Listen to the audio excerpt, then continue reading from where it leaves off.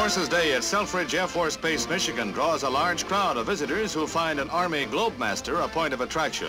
But the real guest of honor is the Chrysler-built Redstone guided missile, one of the newest in the arsenal of the atomic age. In honor of the day, some of the newest jets put on a show. At Eglin Air Force Base in Florida, the dramatic destruction of a B-17 bomber. A Scorpion attack plane launches its rockets.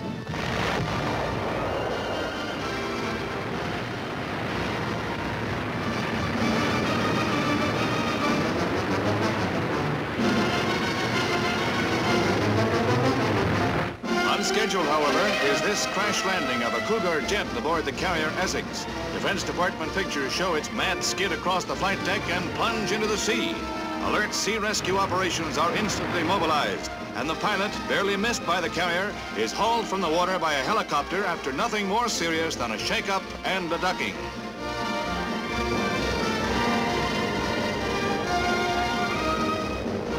Slightly complicated, but a happy landing for Lieutenant Herbert Camp, United States Navy.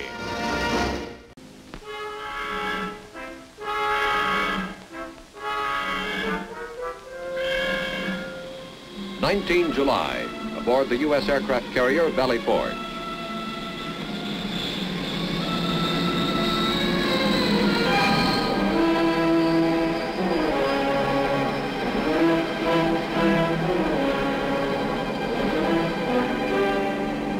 A jet lands in the sea on takeoff. If you look in the water to the left of the plane, you can see the pilot. A helicopter is summoned to do an air-sea rescue job right beside the carrier. The pilot seems unhurt, suffering only submersion and shock. Navy personnel bundle him up and take him to sickbay.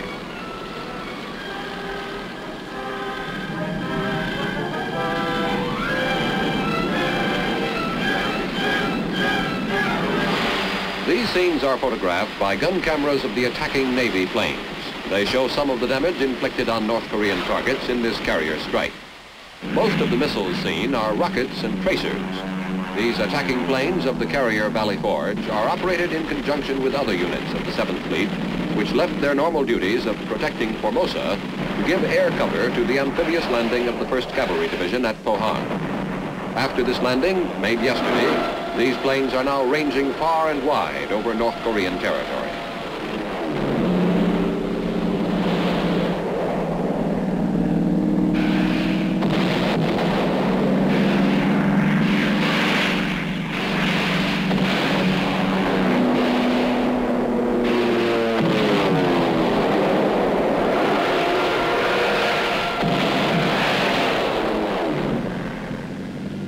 The strike over, the planes return to their floating bases.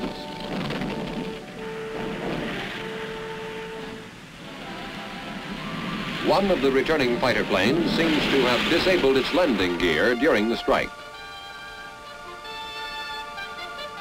Firefighting crews and medical corps men race toward the plane to make sure it doesn't catch fire and that the pilot is safe. The pilot climbs out of the cockpit under his own power, and the deck is cleared for another plane to land. As one plane lands, its rockets are jarred loose. Crewmen rush to retrieve them and throw them overboard. Actually, there is little danger of these rockets exploding as they are electrically detonated, and the connection was broken when they were jarred loose from the plane.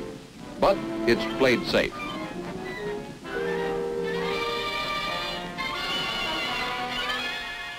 A scoreboard on the Valley Forge totals up the knockouts in today's strike.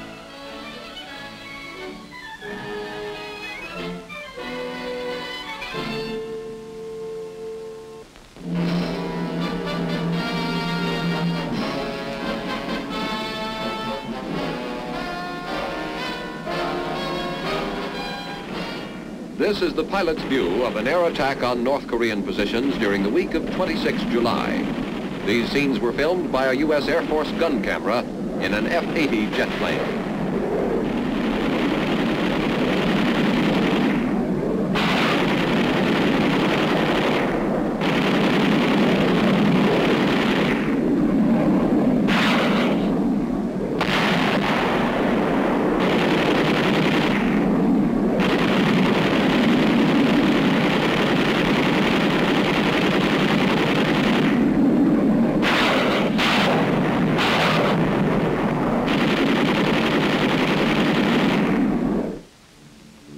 a familiar scene to veterans of World War II.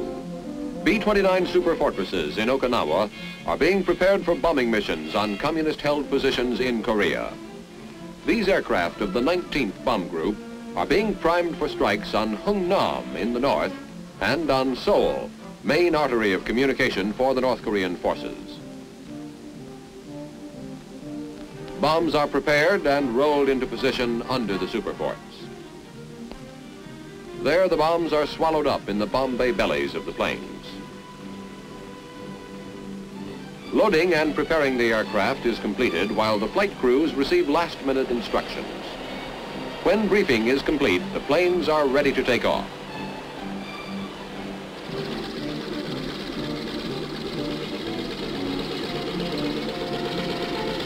As these B-29s fly to Korea, UN ground troops are attacking in the southern sector where the North Koreans are massing for an offensive. The raids of these superforts on Hungnam and Seoul are planned to help cripple the long supply lines that run to the communist positions in the south.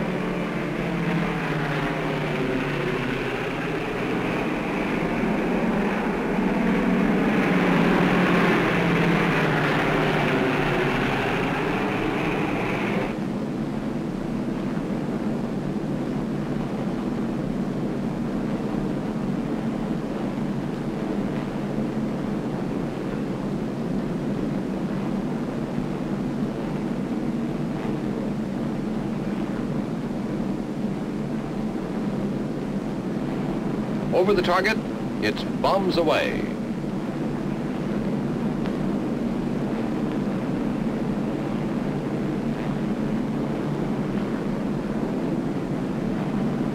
"72 tons of explosives on the Reds' vital railroads.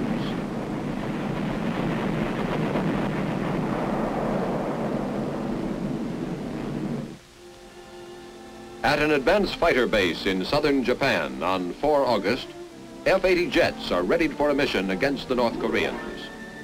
The cameraman who filmed these scenes is also going along in one of the planes on this mission, and you will see this air attack from the cockpit. These are oversized fuel tanks developed to keep the plane over the target longer. This fighter plane outfit has been in action since the start of the Korean War. Most of these pilots have flown 30 missions. A few have already flown 40 missions.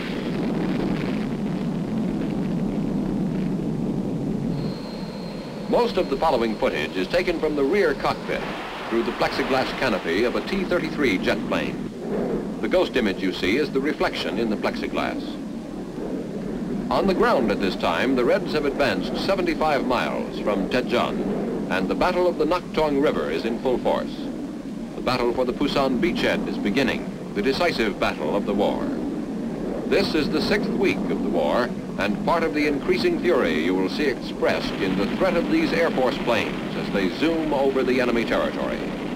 As more and more men and weapons move in against the communists on the ground, more and more warplanes fill the air above them. This is typical Korean scenery. Wide, shallow rivers, rice fields in the flatlands, rolling hills on the horizon.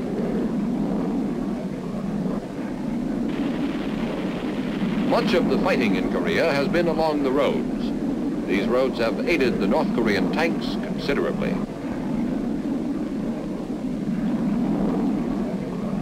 Chief obstacle to tanks in Korea has been the rivers, but even when bridges are blown, the communists ferry tanks across, usually at night, to prevent detection by the U.S. Air Force.